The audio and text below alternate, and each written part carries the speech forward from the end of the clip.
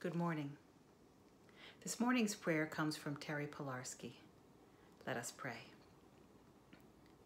Dear God, I know I asked for help paying attention to how racism lives in me.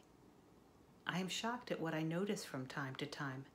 If I were not paying attention, would these reactions, impulses, thoughts be conscious? Would they drive my behavior unaware?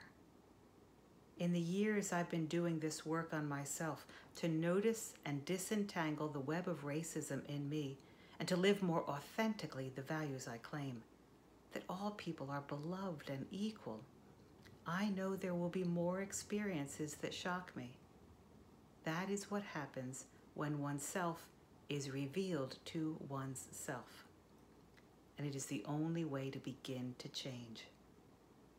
God, help me in this, to see ever more clearly and to continue the work to dismantle racism in me and to reconcile the broken places in me. Amen. As you go into this day, know that God is with you.